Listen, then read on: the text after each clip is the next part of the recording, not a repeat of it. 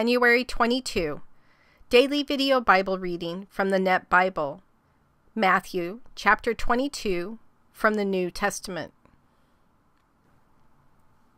Jesus spoke to them again in parables, saying, "The kingdom of heaven can be compared to a king who gave a wedding banquet for his son. He sent his slaves to summon those who had been invited to the banquet, but they would not come. Again, he sent other slaves, saying, 'Tell those who have been invited, look, the feast I have prepared for you is ready. My oxen and fattened cattle have been slaughtered, and everything is ready. Come to the wedding banquet.' But they were indifferent and went away, one to his farm, another to his business. The rest seized his slaves, insolently mistreated them, and killed them. The king was furious. He sent his soldiers, and they put those murderers to death and set their city on fire. Then he said to his slaves, 'The wedding is ready, but the ones who had been invited were not worthy. So go into the main streets and invite everyone you find to the wedding banquet.' And those slaves went out into the streets and gathered all they found, both bad and good, and the wedding hall was filled with guests. But when the king came in to see the wedding guest, he saw a man there who was not wearing wedding clothes. And he said to him, 'Friend, how did you get in here without wedding clothes?' But he had nothing to say. Then the king said to his attendants, 'Tie him up hand and foot and throw him into the outer darkness, where there will be weeping and gnashing of teeth. For many are called, but few are chosen.' Then the Pharisees went out and planned together to entrap him with his own words. They sent to him their disciples, along with the Herodians, saying, 'Teacher, we know that you are truthful in teaching the way of God in accordance with the truth. You do not court anyone's favor because you show no partiality. Tell us then, what do you think? Is it right to pay taxes to Caesar or not?' But Jesus realized their evil intentions and said, 'Hypocrites, why are you testing me? Show me the coin used for the tax.' So they brought him a denarius. Jesus said to them, 'Whose image is this and whose inscription?' They replied, 'Caesar's.' He said to them, 'Then give to Caesar the things that are Caesar's, and to God the things that are God's.' Now when they heard this, they were stunned, and they left him and went away. The same day, Sadducees, who say there is no resurrection, came to him and asked him, 'Teacher, Moses said if a man dies without having children, his brother must marry the widow and father children for his brother. Now there were 7 brothers among us. The first one married and died, and since he had no children, he left his wife to his brother. The second did the same, and the third, down to the 7th. Last of all, the woman died. In the resurrection, therefore, whose wife of the 7 will she be? For they all had married her.' Jesus answered them, 'You are deceived, because you don't know the Scriptures or the power of God. For in the resurrection they neither marry nor are given in marriage, but are like angels in heaven. Now as for the resurrection of the dead, have you not read what was spoken to you by God? I am the God of Abraham, the God of Isaac, and the God of Jacob.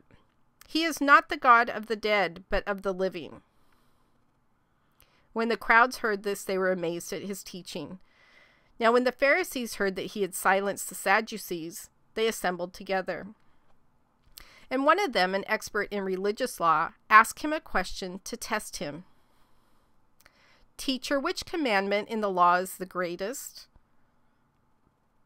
Jesus said to him, 'Love the Lord your God with all your heart, with all your soul, and with all your mind.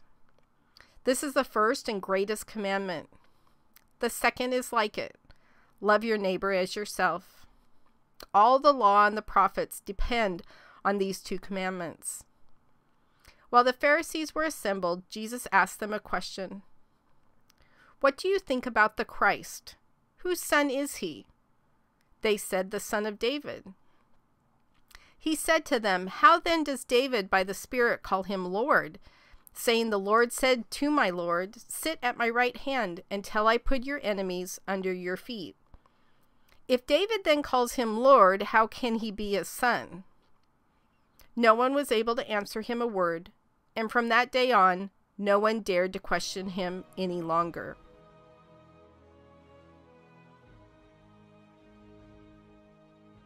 God, today I ask that you help guide my steps. That you guide my steps so that when I show up at the wedding feast,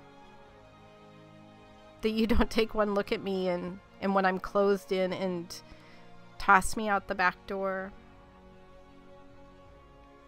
to spend eternity in hell. God, I ask that you help me learn how to be clothed in humility, in kindness, in love.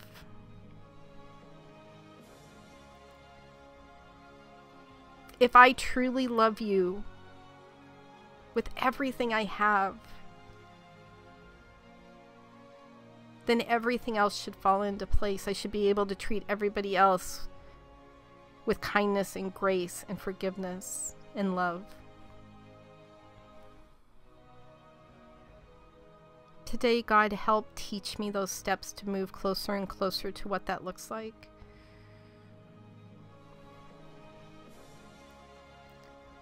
To truly love you with everything I have.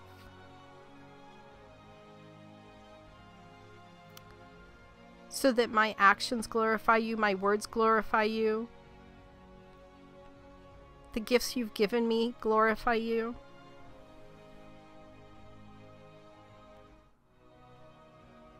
And that when I arrive at your wedding feast, that I am welcomed with open arms. God, I thank you so much for opening up salvation to the entire world, to allowing the entire world to hear about you and your Son who came to this earth to save us.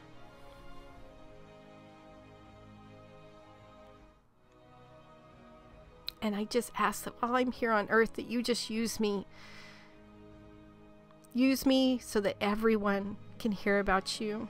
Use me so that everyone can understand how incredible a relationship with you is. Use me so that nobody is thrown out of that wedding party. Thank you, God.